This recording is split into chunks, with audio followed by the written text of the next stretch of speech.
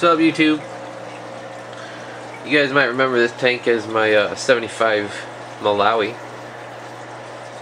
Memorial Day, I was going to change some filters out and do some maintenance on some of the tanks, and kind of looked at this tank and said, you know what, I'm tired of those Malawi cichlids. They were great, I guess, just not my cup of tea.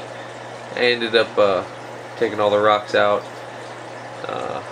cleaning the entire tank, the filters, the media, everything, and then adding, of course, established media from another filter. Just want to give everything a pretty clean rundown, and picked up a new wet pet. He actually coming out now. Memorial Day, so today's Wednesday. So I've had him 2 days now. It's kind of the first day full lights. He had partial lights the day before. Trying to get him adjusted. He's still hanging out in the corners and up behind the filters. But this is a Peruvian mono peacock bass. I actually traded in all my Africans. I had about 20 of them, a little over 20 or so. 3 manganos, 7 or 8 labs, 9 or 10 rusty, somewhere in that range. 3 of the females were holding, but as I was taking the rocks out and trying to catch all these fish, put them in separate buckets so they wouldn't kill each other, because they were obviously killing themselves in a 75-gallon tank. A 5-gallon bucket wasn't going to work.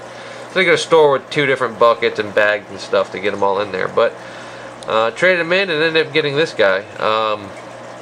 Didn't pay nothing for him. They wanted, what, 40 bucks for one of these guys, and took all the Africans in, traded them in for store credit, and just basically said, hey, just bag that fish up, don't even put it on credit, I'll just walk out the store with him. And new home. This isn't going to be his permanent fish tank. For all you people that are going to be worried, that fish is going to so outgrow it. I know he's going to outgrow it. Definitely got a plan for the future. Most of these tanks came from smaller fish that outgrew the old tanks I got. I know this guy's going to need a massive one.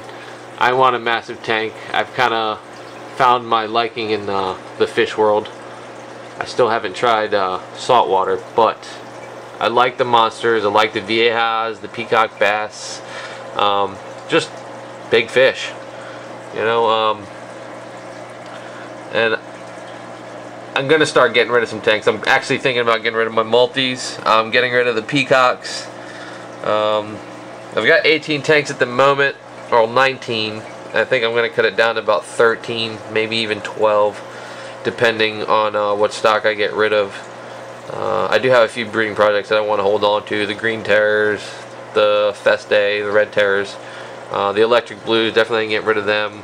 The 125s, the girlfriends, and we're going to keep the 55 there with the grow outs. But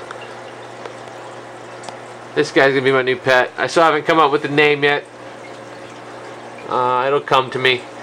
But this tank here, I don't know if you guys saw that old video when I first started posting on the YouTube. This didn't have, it was laced with rock all the way across, bunch of river rock and slate. Red and black, same sand, same filters. There was no background on it at all. I didn't move this tank. I just basically drained it to about 1 inch. Had the new fish in there already, floated it. But when I did strip the, or catch the Africans, I had 3 holding females, and I left the babies in there. I stripped them. One had eggs. I let her keep the eggs in her mouth and took them in and informed them at the pet shop. But I left them in here and they're all gone. I'm trying to get this guy on pellets. Start training him on that food, because cultivating live food for a fish this size, I mean, you're gonna need your own. You're gonna need a large area to start cultivating stuff like that. I mean, I can go get shrimp and do all that other deal, but if I just buy pellet food in bulk, and he'll live, NLS pellets and occasionally shrimp and whatever their treats are. I'll research that a little better, but I have read a little bit on them. Very interesting fish. Always had an eye out for them, and now I got one. I'll be doing a lot of videos. I'll be updating progress on this guy. If you guys think of something cool to name him, put it down in the comments down there, or send me a message or whatever.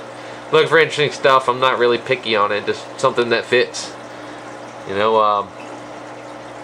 Like, subscribe, comment.